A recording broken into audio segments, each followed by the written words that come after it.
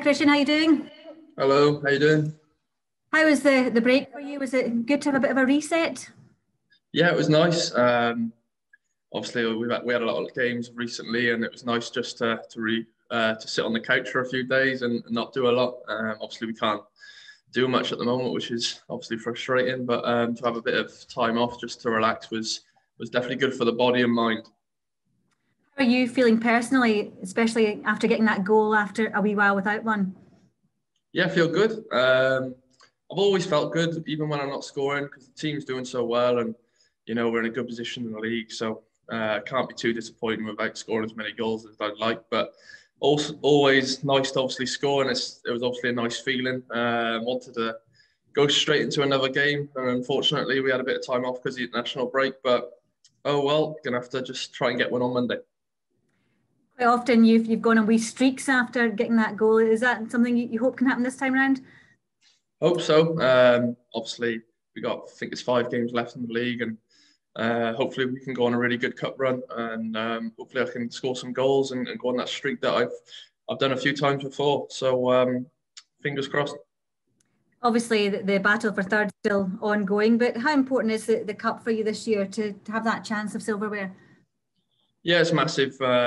Every year we sit down as a team, and the manager tells us goals for the season. It's always about getting silverware, and obviously we fell short this year with the semi-final defeat, but we're going to try and go one better this year. Thank you. Christian, how pleased were you to see Kevin make his Scotland debut last night? Yeah, I was delighted. I had the game on in the background, just waiting for him to get on, and I think I was in my bedroom at the time, and I heard the commentator saying he was coming on, so I ran into the living room to watch the rest of the game. And yeah, honestly, really proud of him.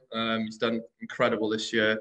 Obviously, signing from Dunfermline last year, he probably had dreams of representing his country, and to be able to do that, I'm sure his family are very proud of him, and especially the boys here, they're absolutely delighted for him. Just going back to yourself, what was the manager sort of saying to you, obviously, during that run that you weren't scoring? I remember he did say that he had a conversation with you. Yeah, the gaffer, he speaks to us all the time, and he's a manager who likes to have one-on-one chats with the boys just to see how they're doing. And we'd always have the conversation. I'd still play majority of games from starting, and if I wasn't starting, I was always probably the first sub. So I knew that I was still contributing in the games, and I was doing the jobs that he asked of me. And he'd always say that the goals weren't that important, especially when we've got players like Nizzy, we've got Boyley who find the net this year on plenty of occasions. So sometimes he just sat me down and just said, "Listen, I'm happy with your overall performance, and that's good enough for me." So that was really refreshing to hear, because I'm not sure a lot of managers would stick with their striker if he hadn't scored in that many games. Just sort of lastly, I know you touched on it just a bit there. Does that result against Hearts, even though we've obviously a lot of times passed, does that still sting in the dressing room?